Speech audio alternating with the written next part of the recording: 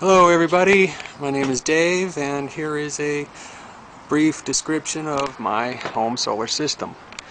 The outfit starts right up there. There's where your money is. We've got two 80 watt panels. Each panel is 80 watts that comes in at 5.3 amps at peak. So together, you know, you're rolling in at 10 amps on a good juicy day. Wires come in through the roof, through the wall, and directly down into the disconnect box. Basically that just disconnects the solar panels from the system. Juice comes down from there and directly into the charge controller. This is a sky blue charge controller with MPPT tracking. That's maximum power point tracking. If you're going to get a charge controller, I highly suggest that. Very efficient little unit. It costs about 180 bucks. This action here is just a monitor. That's basically given me every piece of information I could ask for out of it. Like right now, I'm coming in at my current voltage right now is 13.5. Current amps coming in is 8.2 amps coming in. My battery is currently 94% charged. It gets better than that. Check it out. This is amp hours from full. Currently, as you can see, I'm 22 amp hours from being completely filled. As this juice comes in, that number obviously drops until it's down to 0. Nice thing to have.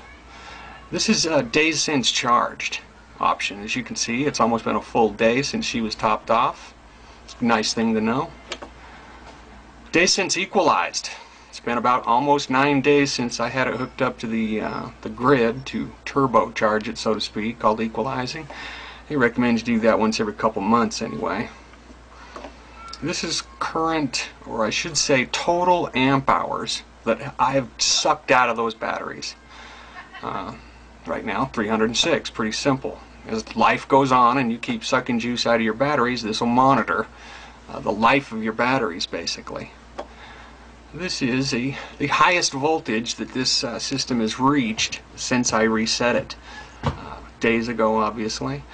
14.3 is my highest. The lowest it's dropped down is 12.1 volts. Nice thing to know. Okay, so that's that. Beautiful to have. It's the Trimetric 2020. It's about 160 bucks. Might sound a little pricey, but you're going to want all that information to maximize your efficiency factor. So you can get every, little nugget out of it you can. Alright, check it. Comes out of the sky blue charge controller and down into my bank. This bank consists of 4 6-volt batteries, 2 each wired together in series to create a 12-volt battery, basically. Each battery at 6 volts is 220 amp hours at 6 volts. You wire 2 of them together and now you've got 12 volts at 220 amp hours. So I've got a total of 440 amp hours all day long in my bank.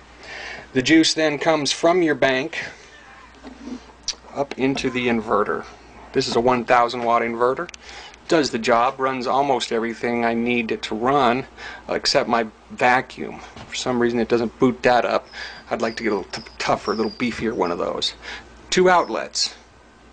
One outlet runs from this extension cord down the way into the living area, into the living room.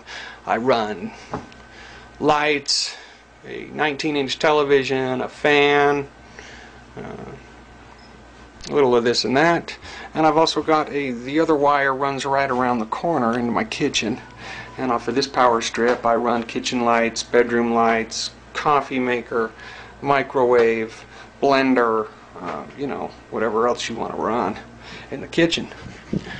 Up here, yonder way, I've got a 2 amp diehard battery charger, so I can charge the system from a grid in case I run into a series of cloudy days. Not charging me up, so that's right there just in case I need to, I just keep the alligator clips close, clip them on. Pretty simple. This little unit that you see right here, this is actually part of the Trimetric 2020. It's actually measures the voltage that goes through this. It's called a shunt. Anyway, you'll need that if you get the Trimetric 2020. That monitors all your stuff. I believe that's pretty much it. That pretty much covers the system.